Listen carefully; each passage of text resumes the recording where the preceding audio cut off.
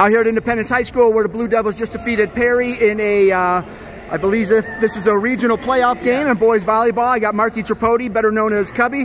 Cubby had 5 kills, bunch of assists, bunch of digs. Big night for you guys in your first season. How much fun was it coming out and getting the sweep tonight? It's a lot of fun. There's a lot of pressure on us. We want to go out and prove to everyone that we're more than just a first-year program. So we're all in it for ourselves. So yeah. I was out here for the first game.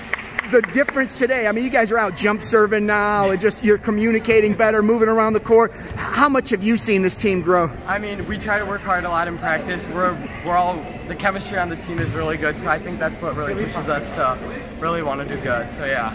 Next week you get the regionals. It's going to be home. How cool is that? First off, and it's really exciting. And what's it going to take for you guys to kind of advance in there? It's going to take a lot of focus. Probably this next week we got to really push and want it. They're a really good team next week, so we really have to push hard and yeah. Outstanding. Congrats on the win tonight. Good luck next week. Thank you.